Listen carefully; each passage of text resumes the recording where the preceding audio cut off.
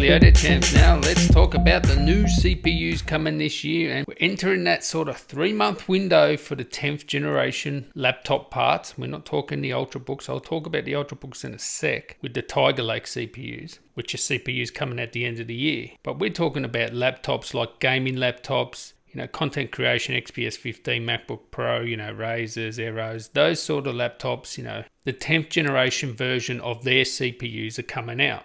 So the 45 watt part.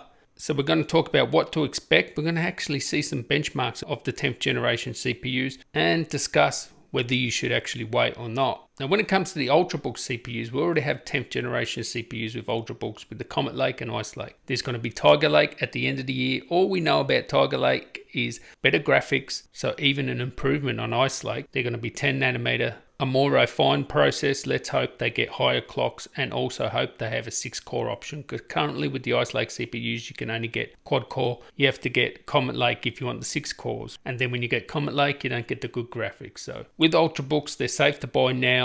That's going to be at the end of the year. So let's talk about gaming laptops and content creation laptops. My favorite kind of laptops. If we have a look here at a chart that WCCF have, and by the way, they had like a leak screen. I don't know if this is true or not, this leak screen, but anyway, it's talking about the 10th generation desktop parts. Now, history has shown us that the CPUs that go in the laptops sort of like mirror what goes in the desktops.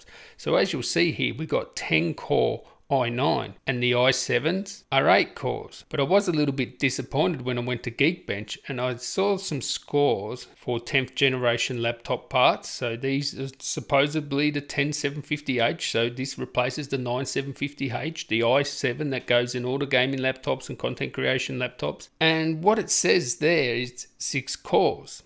So on the desktop, the i7 is 8 cores. And they're saying there's 6 cores on the laptop parts. I'll get into comparing the score to the i7 in a sec, but this was sort of like a surprise. I was expecting an 8-core i7. I don't know the reasons why. Maybe it's binning, I don't know if they can do it, or maybe there's 2 i9 versions. There's an 8-core i9 and then there's a 10-core i9, or maybe they go to i10 or something. I don't know. I'd like to know down there in the description, but I'll be very surprised given that AMD have released an 8-core CPU, their 4800H, which is competing with the 9750H and the 10750H, and that's got 8 cores already. So Intel, they have to make a 10-core, or I think they're committing suicide here if they're not having a 10-core part for mobile laptops and gaming and content creation and stuff. Now, if we actually go into here and compare sort of like the benchmark scores of a typical sort of i7 9750H with the XPS 15 on the right, and what looks like a GS66 Stealth from MSI, which has a 10750H, you can see that single core score is, pretty much the same, but multi-core score, the 10750H, is faster. Now, these may be early engineering samples, so we don't know that, but what it says is the base clock's the same, 2.59 versus 2.59. so what I would say is if you're going to get an i7 current gaming laptop or XPS 15 MacBook Pro or something like that, I think it's safe to still buy it. There is that 3-month window I'm talking about. These will be out within the next 3 months. I expect them maybe at the end of March, April, at the latest sort of May. So if you could wait 3 months, sort of, yeah, maybe wait. But if you're going to get an i7, looking at these benchmarks now, really is there that much difference? Yes, the multi-core, but I have actually seen 6000 on i7, 9750Hs before anyway, so it's a little disappointing they only have a 6-core with the i7s. I was expecting an 8-core, but let's hope that with the i9s you can at least get a 10-core. Now for gaming, I don't think it's really going to matter that much really. It's more for content creation and stuff like that where, the extra cores can help out. But they've got to do something to compete with AMD that have 8 cores as their sort of like base CPU. So if the i7's got 6 cores and you've got 8 cores on AMD, I mean, Intel really, yeah, they have to do something. Now, there will be tweaks to the microarchitecture and, just like Comet Lake. Comet Lake are quite a lot faster than, Coffee Lake or the Coffee Lake refresh of the 9th generation CPUs with the Ultrabook parts.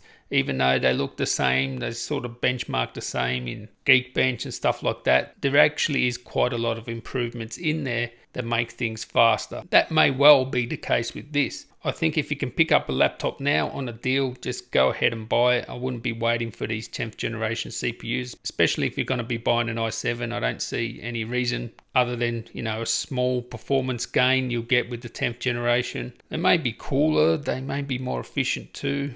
Who knows? They may boost higher. But one thing we do know is what they said with the 10th generation CPUs for the laptops, for gaming and content creation laptops, the 45 watt parts, they said you're going to get over 5 gigahertz. So we expect that there's going to be an i9 with 5.1 gigahertz, which will be a single threaded score, and not many laptops will be able to reach that 5.1, and if they do, it'll only be for a short period. So anyway, that's my thoughts there. With the 10th generation CPUs, we know what they sort of are now. We're getting a 6 core, so yeah, if you can pick up a laptop now on a deal, go for it. If you can wait a bit longer, it's going to be within the next 3 months. So yeah, keeping you in the loop there, guys. I'll catch you in the next one. Tally ho.